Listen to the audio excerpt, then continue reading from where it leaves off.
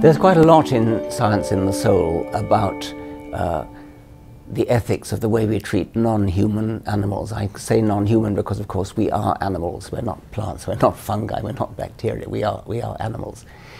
There is a double standard in our ethics at present, which builds a wall around our own species, Homo sapiens, which is rather unevolutionary. If you think about the fact that we are close cousins of chimpanzees, if you think about the fact that we are descended from a common ancestor that lived only about 6 or 7 million years ago, if you want to erect a moral wall around our species and say, for example, that a human embryo, even a very beginning human embryo, long before it develops a nervous system, is somehow worthy of more moral consideration than an adult chimpanzee, then that is a rather unevolutionary viewpoint. If you look back in our ancestry, at what point would you draw the line? Would you give, if there were Australopithecus, our ancestor, almost certainly our ancestor Australopithecus of 3 million years ago, if you were to meet one, if one had survived in the African jungle, would you give it the same moral consideration as the rest of us, or would you say, no, it has the same moral consideration as a chimpanzee?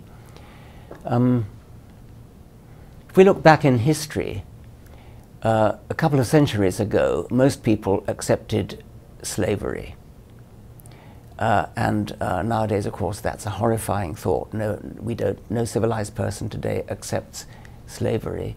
And if you look back further still, we had the appalling things that the Romans were doing in the Colosseum with spectator sport, watching people killing other people or lions killing people, regarding it as fun, entertainment to take the children out to.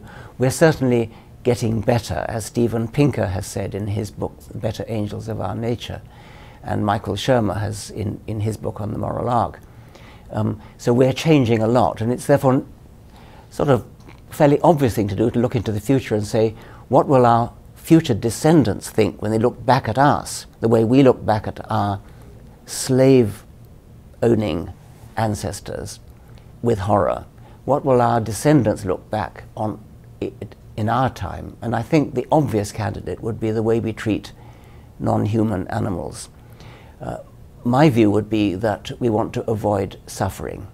Therefore, the criterion would be, can this creature suffer? This is the criterion that Jeremy Bentham, the great moral philosopher, laid out. Can they suffer? There's every reason to think that mammals, at least, and probably many more, can suffer perhaps as much as we can pain.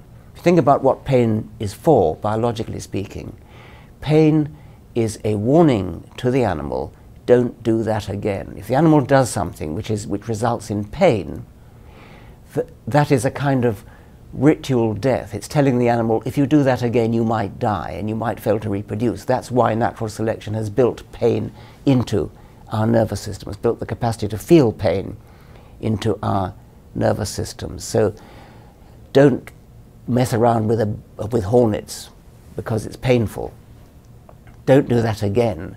Don't pick up burning coals from the fire. Don't do that again. There's absolutely no reason, as far as I can see, why a non-human animal, a dog or a chimpanzee or a cow, should be any less capable of feeling pain than we can. When you think of what pain is actually doing, pain feels like something primitive, feels like something like seeing color or smelling a rose or something like that. It doesn't feel like the kind of thing for which you need intellect.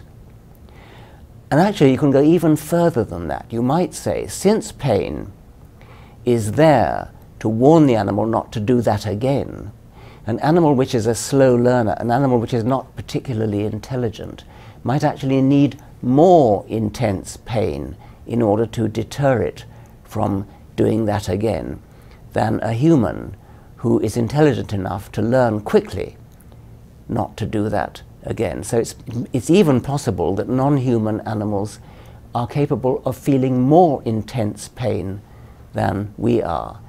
I'm not sure how far I want to push that argument, but I think at least I can say there's absolutely no reason to suppose that they feel less pain than we do, and we should give them the benefit of the doubt.